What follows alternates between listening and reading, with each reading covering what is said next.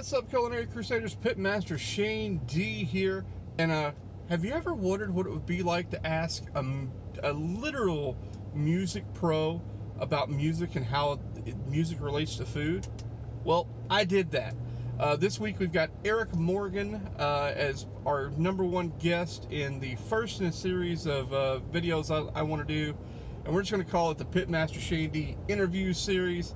And basically, I'm just going to sit down with some masters of industry, not always food guys, and talk about how what they do relates to food, the creation process, the inspiration process, all of those things. So check it out, and I hope you enjoy it.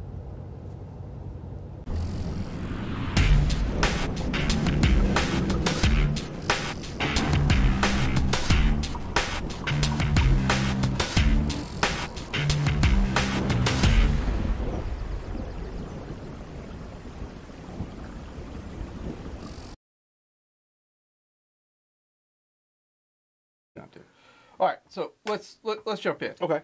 So we're here in your in-home studio. Yes. We've known each other of each other, around each other for what, like 40 years? Probably, yeah, crazy. something like that, yeah. So for you guys who don't know, I speak highly of Eric as my 100% legit, expert music friend, because you do everything. Yeah. You play 1,000 different instruments. I remember that as a kid. Like, you won every freaking talent show ever. You mix. There's nothing you don't do. Not much. Not much. It's the same thing. Me in the cooking world, right? You name it, I'll cook it. We live and die off of inspiration and those sparks of just come to you in the middle of whatever you're doing. For me, I could be at a restaurant or walking down an aisle in Walmart and go, ooh, that ingredient, I've never played with that. Or I'll taste something and go, this would play well with that. And that's where it's at for me. So where do you approach from the music side? Where does the creativity come from? Well, usually for me, it starts with a chord progression. Okay. I usually will just be playing some chords, and I'll find something that I just think works. Like a hook or like a... Yeah, just something, just anything that I think is interesting. Okay.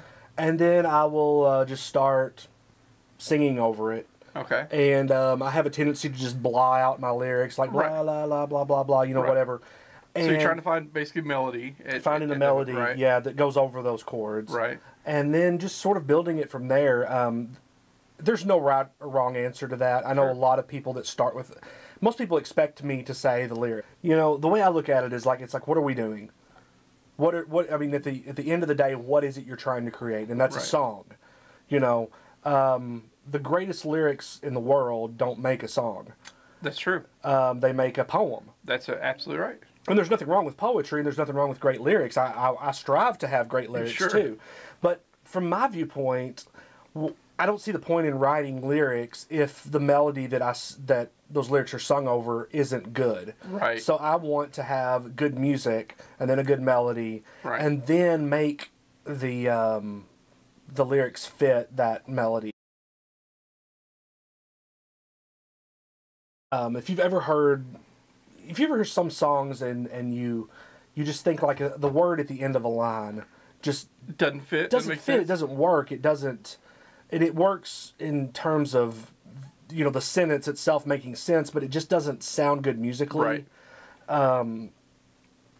I'll give you one example is the word better. To me, I have just completely... That word cannot be the end of a line. It's the ugliest word in the English language. Better. You cannot make that sound so good. Better Man for Pearl Jam, so big thumbs down? No, that's fine, because it's not at the end of a line. That word sounds horrible at the end of a line. No, you can put it in a song. You just can't have that at the end of the line. But I just for whatever reason that really I take that so seriously. I try to end my lines with the simplest words possible. It's so funny because they seem to be smoother. Hang-ups because for me in my world, if I cooked it, it doesn't matter how good it tastes. It doesn't matter who ate it.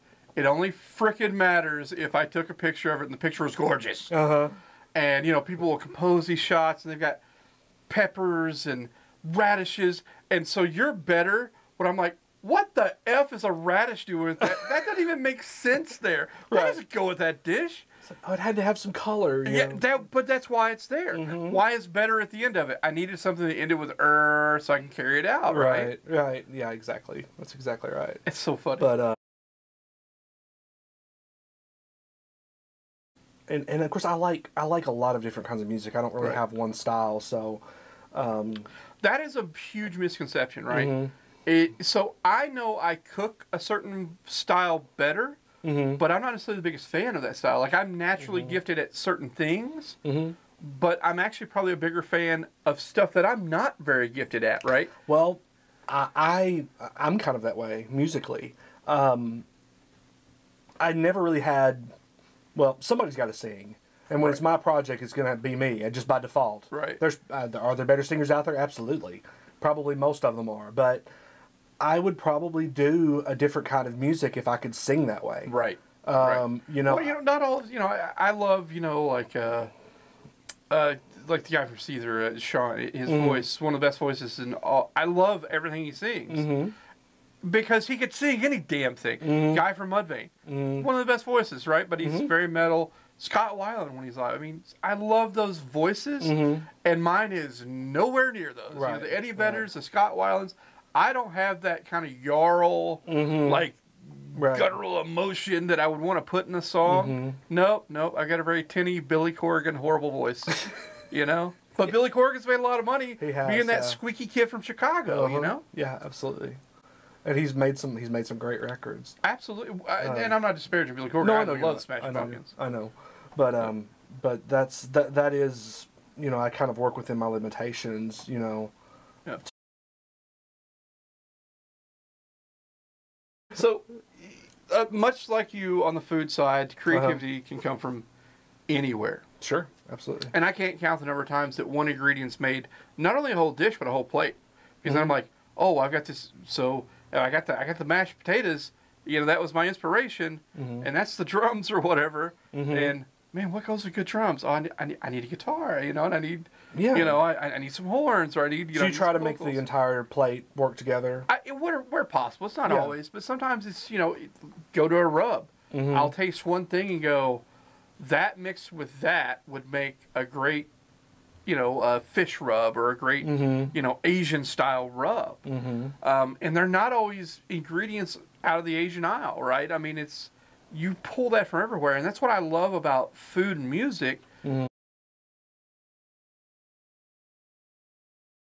I've had that happen. There's one song, a song called Rain. That's actually the song that Gary Carter, the steel guitarist, plays on. And you've got a really distorted guitar in there with a steel guitar. And I'm like, well, is it wrong, or is it just because that's not what you expected? Right. Yeah, exactly. Yeah. Is it breaking tradition, or is it actually wrong? Right. And I was like, is this really a country song? Right. So you associate the steel guitar with country, but it's not a country song at all. It's actually kind of more of a soul song. Yeah. And that reminds me of James Brown when he was doing a lot of his stuff, and he would argue with his musicians about changing time in the middle. Like, you can't change time there. There's Bach or Beethoven said you can't. They wrote these rules, and he's like, but does it sound good? Does it make you feel good? And his answer was, if the answer is yes, we're changing time. Right. One of the wisest persons, and I'm sure he is not the first person to say this, but he said, the one rule of music is, if it sounds good, it is good. Right. And same thing. If it tastes good, it is good. Exactly. Right? And it's just like, if you do it completely wrong, don't matter. I know. That's just one of the great things about music, is that a 12-year-old who knows 4 chords can write a song that's better than anything I can do with all of my education and all my knowledge. Bingo. It really does, if you think about soul music, soul food. There's a lot of parallels there, a lot of similarities, and it's almost, of course they did come out of the same culture, but it's just, I don't know. I find that kind of stuff fascinating. So we'll jump into that. Let's kind of tie that in together. So a lot of soul food is it's very umami, right? It's kind of that salty, rich food cooked for a long time, most of it. Right. Always served with like a bright. Well, you know what that is to me in soul music? You got bass, that bump and a bump and a bump, and then you got horns. Right. Bop, bop, bop. Yeah. That to me is soul foundation music and then some color on top of it. Yeah. They totally go together. Uh-huh. And to me, when I'm making a rub, Mm-hmm. I totally will get in there. I'm like, my James Brown moment. I'm like, oh, it's got some funk. It's got some funk. I like the funk, but what does it need now? Right. What stands up off the funk? Oh, I need a bright. Mm-hmm. I need a sweet, or I need an acid. I need a sharp note there. Mm-hmm. The counterpoint. Like, it's not low unless you have something high That's exactly to right. contrast it against. Exactly And I think you got to do that in music, too.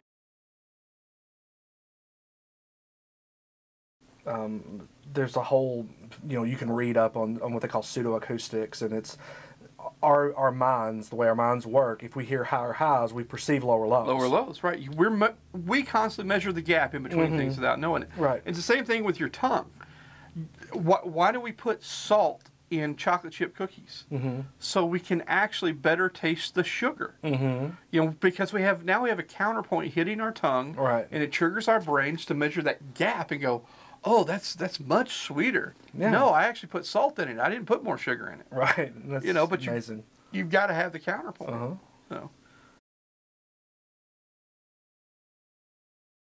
Uh-huh. So we kind of talked to the kitchen while we're eating. Like, what for you? And you can give examples. It's like some of your favorite songs, or what makes a great composition or a great song to you. Well, I think first of all, every ingredient serves the song. Okay. If you've got a certain song that's just kind of a laid back thing, and you put like a really shreddy guitar solo over the top of it, it's just not going to work. You want something that fits. And I'm just looking for great melody, great lyrics help too. A lot of counterpoint, like you were talking about. You want to have this melody, but you want to have these little underlying melodies, these little fills and stuff to keep the interest there. And I mean, for me personally, for me, that's umami. What you described is umami. That background stuff that you're like, I don't know that it's cumin. I don't know that it's whatever. I don't know that it's mushroomy, but it gives that mid-range or that backdrop that everything else can rise up off of. But I think my favorite songs are songs that are accessible, that almost everyone would like, but they have something in them that sort of puts them up to another level, like something unique. Like we were talking about, maybe there's a time signature change or a key signature change or something unexpected.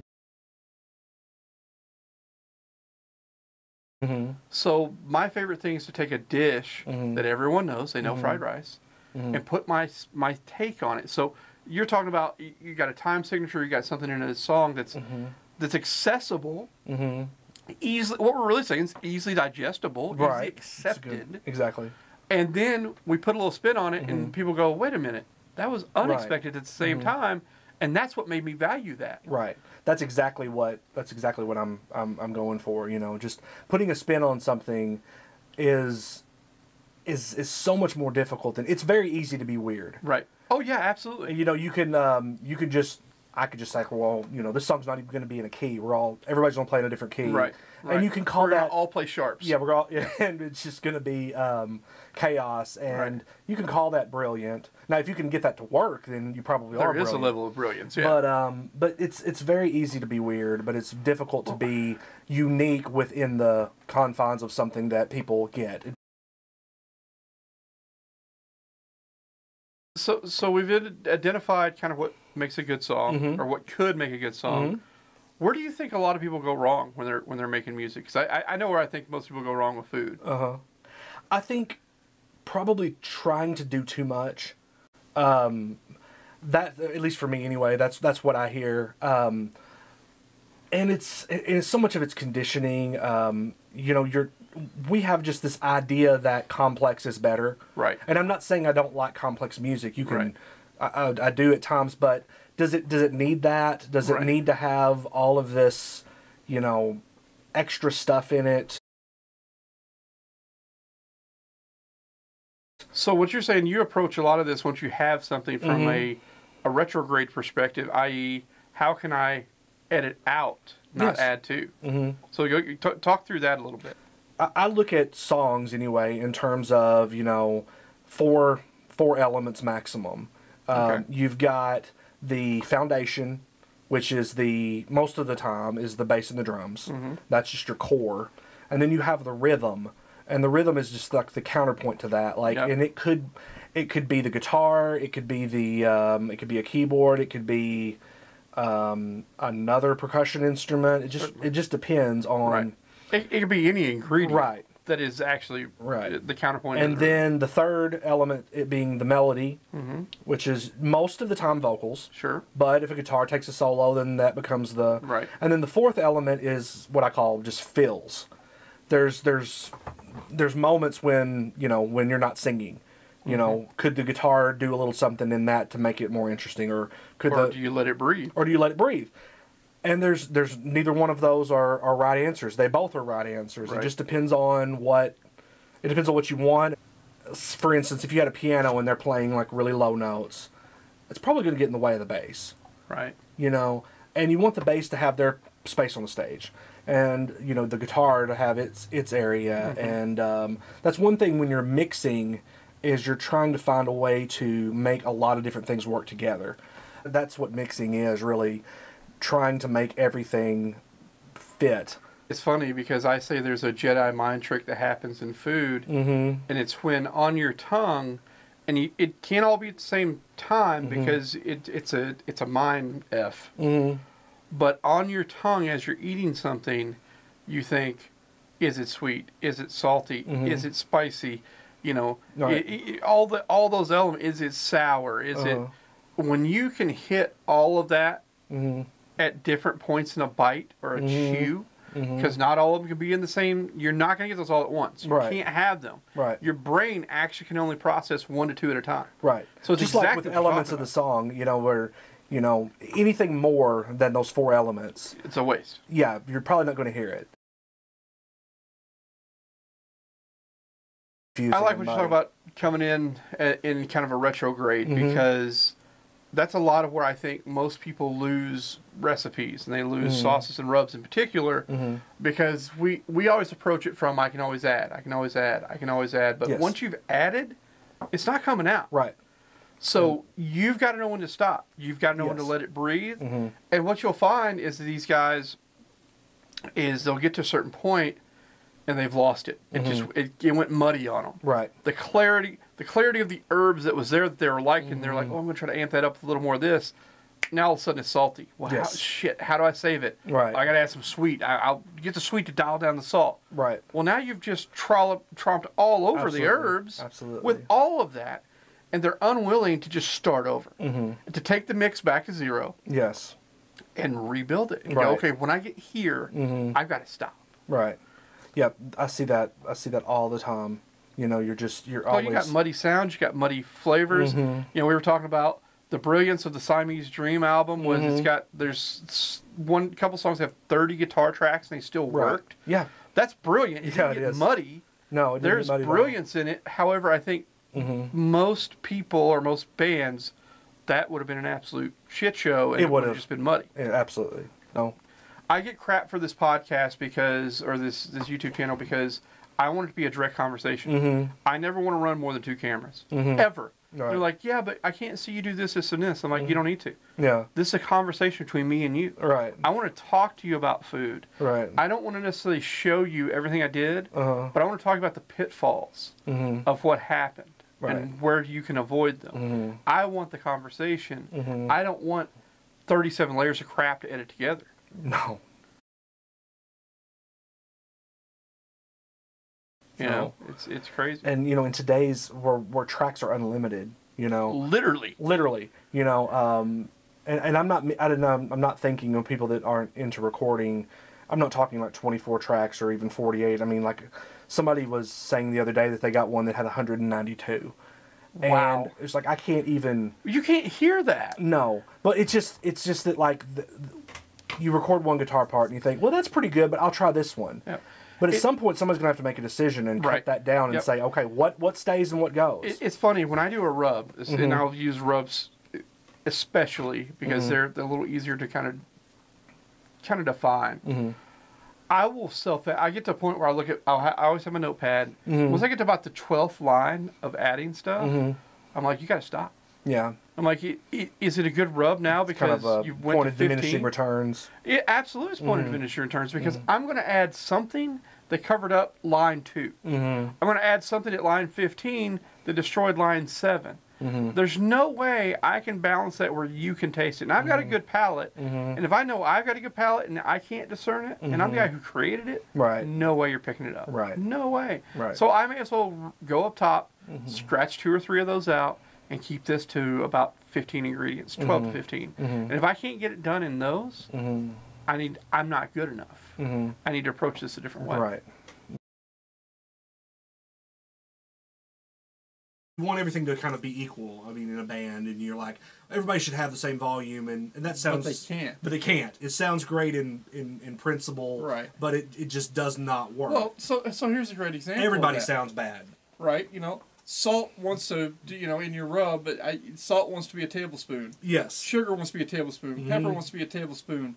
Rosemary wants to be a tablespoon. Right. Well, the problem is they're all a tablespoon. It's mud. Mm-hmm. What are you really trying? Is this an herby rub? Mm-hmm. Then your rosemary needs to be 2 Right. tablespoons. Mm-hmm. Does the salt support the rosemary, or to get out in front of it? Well, maybe salt needs to be half a tablespoon. Right. Exactly. And that's a parallel to mixing. You have to, I kind of think of it as like, you're building a foundation like a house. You got to have a solid foundation. If you don't, nothing you build on top of it is Right. going to hold. But you also have to decide what's the most important element and emphasize it. And in the context of most music, most pop music anyway, the vocal most of the time is probably going to be the main element. Sure. At the end of the day, what are we talking about? It's balance. Right. Absolutely. My favorite guitar players aren't the ones that play 900 notes a minute. No, me neither. They're the ones that know when to make you beg for the next note. Exactly. To leave enough air for you to go, come on, just play again. Yeah. The David, no one sparks more emotion for me than David Gilmour and and guys like that, because they are so good at putting that pregnant pause in. Yeah. Absolutely. And and I think we talked about this earlier, off camera, but it's really, I've heard that people say that the space between the notes is just as important as the notes themselves. Yeah. And, it's the same thing in rub. I put 400 herbs in there, but I can only taste 2, bro. Right. So the other 398 were wasted. Yeah, really. You drove up the cost. You're having to pay for that in every ounce and everything you do and every time you sell. One of our, off camera we talked about, I almost got in a fight at a huge festival because a guy was mad at me because I thought I was keeping some family secret on what our pulled pork recipe was, when I told him I just put salt on it and then we smoke it and then we serve it to you. Yeah. And he basically called me an asshole in front of everybody, man.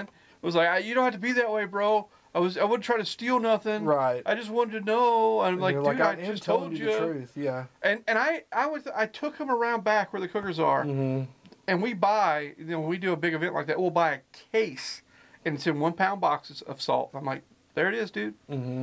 It's not what's on it a lot of times. What I allowed you to taste was beautifully smoked pork with a little bit of salt to amplify all that porky goodness.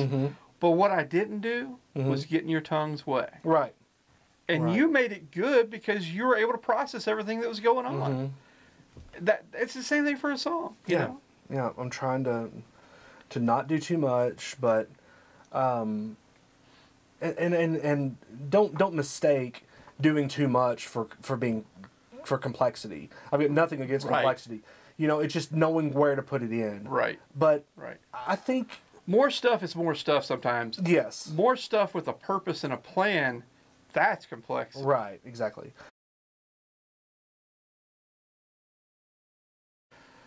I'm really creative when I'm writing stuff, recipes or whatever it is, sauces, rubs. I got to be in the right space to receive it.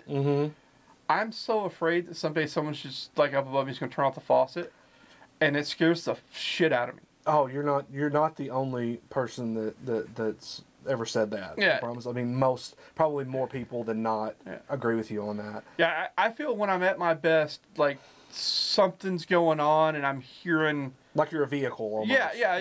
You're the medium of which it ends up on the paper, but I'm not always the one in control. Right. And it's like, this, you're going to put this in here, and you're like, that didn't even make sense to me. And it's like, just do it. And it's like, Right. okay, fine. Right. And you do it, and you're like, holy crap, that's amazing.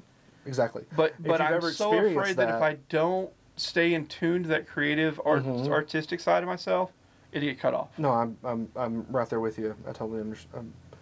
Because, gosh, I mean, it's kind of scary to think about. Very that. scary. Well, you've now built a whole livelihood on it. Mm-hmm. You know, what if tomorrow you go deaf? Or, you know, I think about it, what if tomorrow I can't taste? Yeah. I mean, you think about, like, what if the next song sucks? And then you think, and then you think, what if the song, and then you start, going backwards. Yeah. Like, what if the song that I've already done Sucked. And it probably did.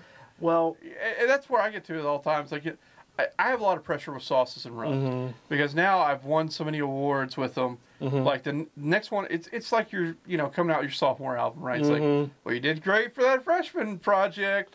Yeah, the dreaded second lucky. album. Right. Yeah. So your second, third, fourth, fifth album. Now I worry when I release anything. There's so much pressure because it's got to be the best. Right. And I put that all on myself, and it drives my fans crazy because like the Beef Rub project I did for Gorilla. I delayed it like 10 months. Really? Because it was good. But just wasn't. But it the wasn't. Level. It wasn't where I needed it to be to go. That's a home run. Right.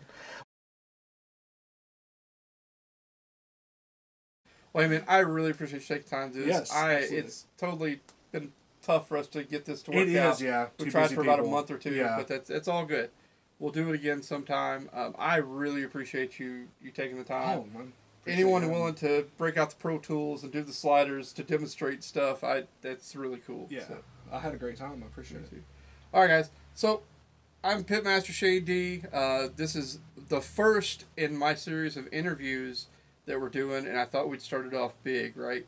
Don't ever do anything small. So thanks for checking it out.